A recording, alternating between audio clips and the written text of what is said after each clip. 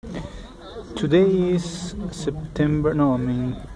October 7th, 2016, and we'll be starting a 3 or 5 year long experiment where we will set on test the biodegradability of these bags.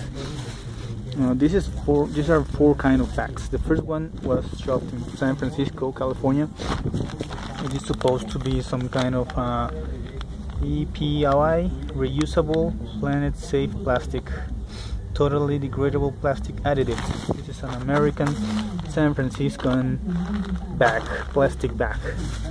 This is a Mexican, also biodegradable bag, which is widely used in Mexico's OXXO, which is a convenience store similar to American 7-Eleven. As you can see, this is also supposed to be highly degradable.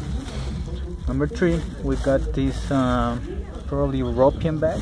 I don't remember where I got this one, but it also says something like même si des jus 100% degradable, ne me jetez pas dans la nature, non commerçant participer à la protection de l'environnement.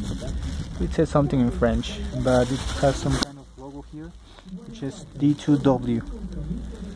So it's also supposed to be highly biodegradable.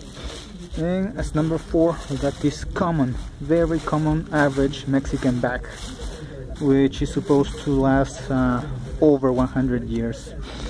So we got 4 kind of bags, plastic bags, and I'll record again within 1 year after today, so we'll notice if these things haven't really degraded into the environment. So wait for 1 year.